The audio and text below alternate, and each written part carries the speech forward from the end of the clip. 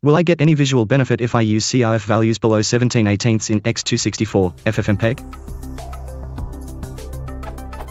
Will I get any visual benefit if I use CRF constant rate factor values below 17/18 in x264 FFmpeg? Will there be any differences other than size?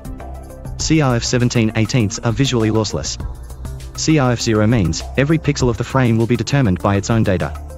CRF 17/18 means every pixel of the frame will be either determined by its own data or determined from the previous frame if they are identical. So visually both will be same. Then what the lower value CRF 0 to 16 encoding is good for? I have tested most of the usable CRF values, including CRF 0. I encoded a 1080p Blu-ray movie using CRF 0. The output ended up 2.5 times larger, 110 GB, than the Blu-ray source. From what I have learned, I have not seen a reason to use CRF values below CRF 17/18. And I am unable to find a reason anywhere that justifies the uses of lower CRF values. So what are lower CRF values good for? Will there be more generation loss in CRF 17/18 and less generation loss in lower CRF value encodings?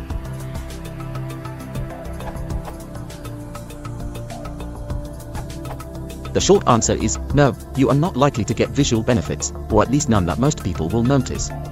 For the sake of simplicity, let's say that using a CRF of 17 is equal to using a constant QP of 17. The lower the QP, the higher the bitrate, and vice versa. QP 0 means no quantization loss, QP 51 is the maximum possible, for 8-bit H.264. This technique of reducing information via quantization is decades old and the basis of most lossy video compression algorithms. The question is, where is the subjective point at which compression benefits outweigh the loss in quality? Subjective tests, in which users view one compressed clip after another and rate its quality, suggest that for UHD video compressed with x264, mean opinion scores saturate around 30 14-bit S, with 2-pass encoding, medium preset. This means that human subjects cannot tell the difference, or will not give a higher rating, to clips encoded at higher bit rates. With a CRF lower than 17, you'll usually reach 15-bit S or more, depending on the content. Thus, it's usually a waste of bits to use a lower CRF, and humans won't notice it. Therefore, there's a perceptual threshold after which using a lower QP won't give you better quality, it'll only mean you'll waste more bits than necessary. This threshold depends on the spatial features of the content, some things are easier to compress than others. There's definitely no hard threshold there, but most recommendations hover around QP CRF 17/18 for H.264.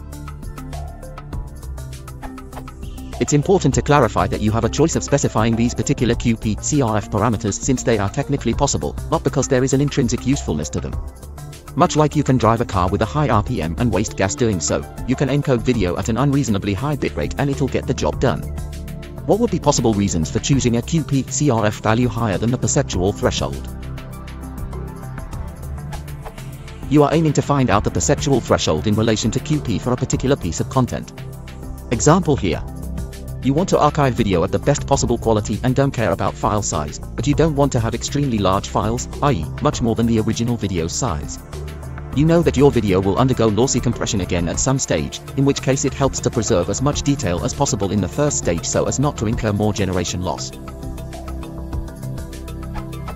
Since you've asked about the latter point, how much generation loss there will be depends on the amount of spatial detail in the original video as well as the amount of quantization applied in any future encoding stages. So the less you throw away in the first step, the better chances of preserving quality in any future steps you'll have. So, what are lower QP CRF values good for? Not much, for an average user at least. Asterisk this, of course, depends on the test methodology. There are test paradigms that are more critical than the one I've described. For example, if you show explicit comparisons between an uncompressed clip and a compressed version, users can detect more fine-grained differences. The same goes for JND-based tests.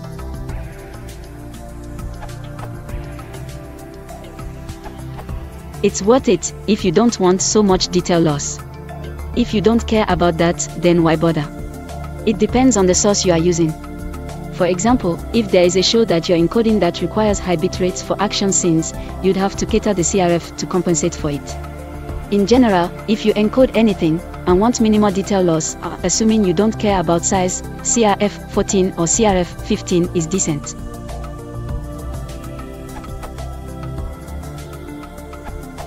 Yes, only CRF 12 and lower is transparent. If you convert from lossless sources or downconvert UHD Blu-ray to HD Blu-ray, use that. Size will be comparable to an actual Blu-ray remux. If you use any CRF above 12, then you obviously care about storage space and must accept detail loss.